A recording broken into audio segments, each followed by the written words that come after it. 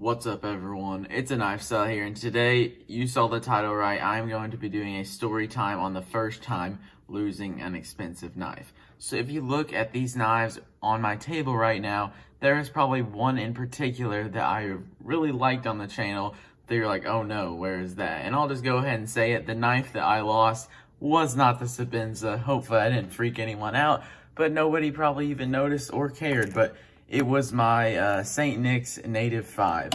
And the story behind it is, here, I'll just leave this there in remembrance of a good friend, but I'm actually still looking for it in a way. But so the story is, I work in a grocery store. I'm not going to tell you the specifics on that because I think I can get in trouble if I post about like the actual name and the location on where I work. But anyway, it's an average grocery store, and the service I do is basically like a drive-through service. It's kind of like curbside delivery, and it's really picked up during the time of the coronavirus because a lot of people don't want to go in the store and go shopping for their things. So I basically get their groceries, wheel them out on a cart, put it in their car. And so I had my Native 5 in my pocket, and I was just doing just the normal things. I had loaded up these little baskets that we call totes, and I put them in someone's car. And when I walked back into the little room where I collect all the groceries, I noticed that the knife was gone. So first I thought that I had lost it in the room, and so I looked everywhere in there. I looked under all the floors, all the things I could possibly imagine myself losing it, and I just couldn't find it. And so I figured that either I lost it in the parking lot, or I lost it or I accidentally dropped it in somebody's car. And so, well, it was also in the back of my mind that I never brought it, but then I realized that I actually did have it in my pocket. And so anyway, I've been checking the lost and found at work almost every time I work there, and I'm still gonna keep checking. But anyway, so that's the story behind it. And yeah, it's like, there's no feeling like it, when it's like, cause I'm always feeling if my knife's in my pocket, and that knife is so light and small that I really don't feel it all that much. Like if my Sebenza or the ZT comes out of my pocket, you know, I'm definitely gonna feel that and notice it, but I didn't notice it at the time. And so, yeah, when that came out of my pocket, I didn't know it. And then I just, every once in a while, I'll touch my pocket and be like, all right, I got my phone, knife, wallet. That's usually all the things I have on me on a daily basis.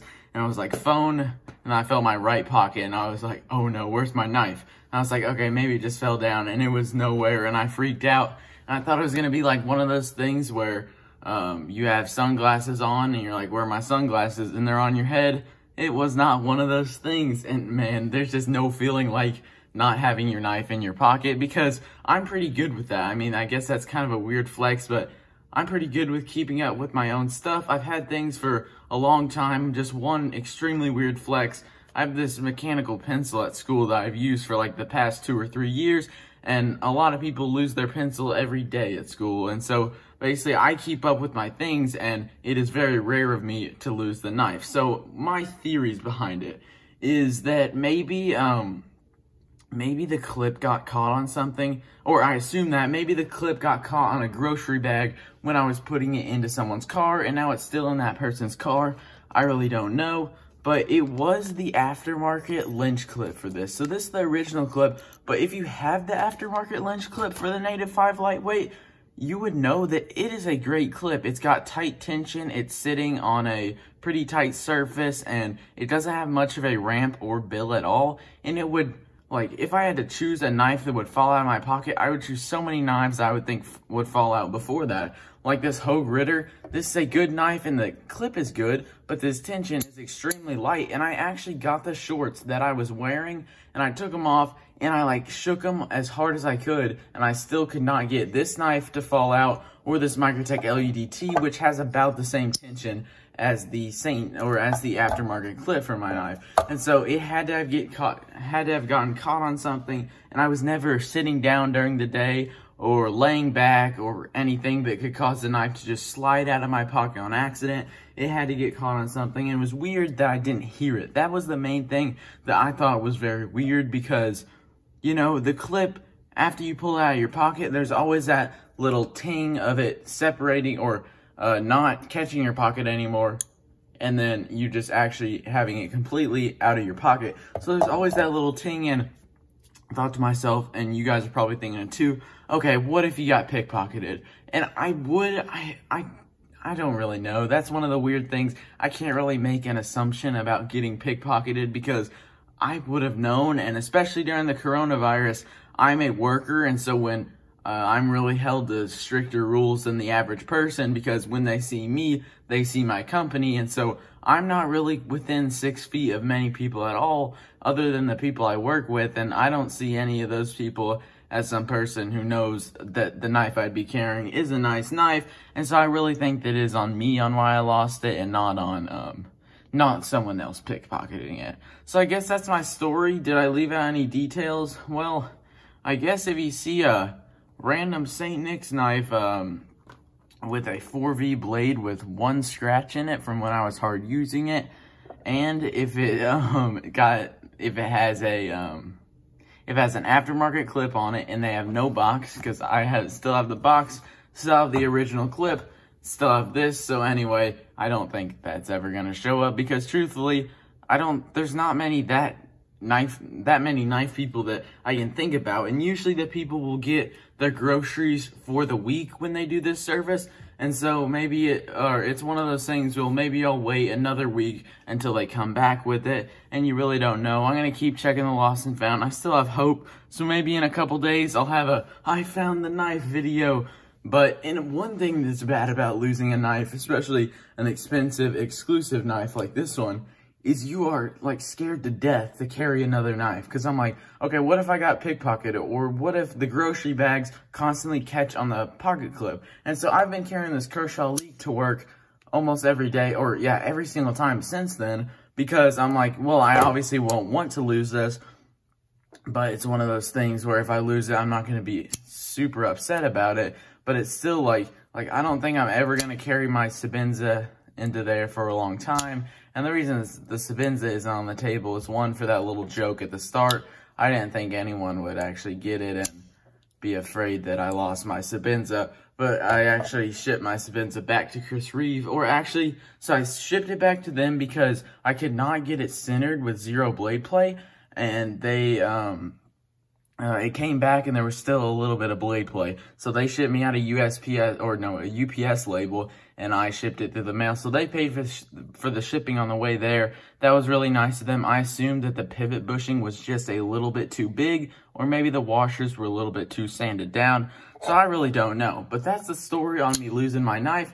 I would love to hear your guys' stories on if you ever lost one. Hopefully I don't strike any sadness throughout the comment section, but yeah, I really don't know what could have happened.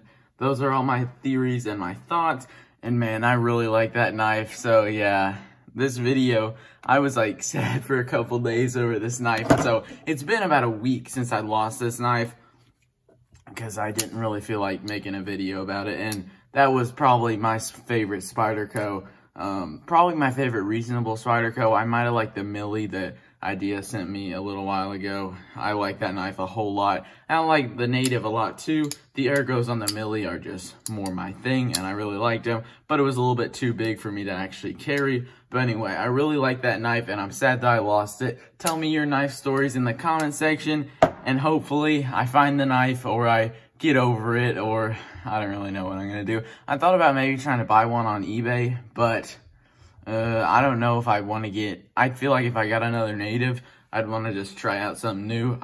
For the time that I had 4V, I really enjoyed that steel. Probably my favorite steel that I have ever had. It sharpened up so good. The factory grind was a little bit off, but man, that steel sharpened up amazingly.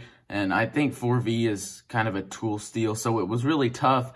The edge retention didn't like shock me all that much. I couldn't really tell the difference from the edge retention in that to maybe something like S35VN, 20CV with the low HRC like in these Hogues, or this 204P right here, and any other steels.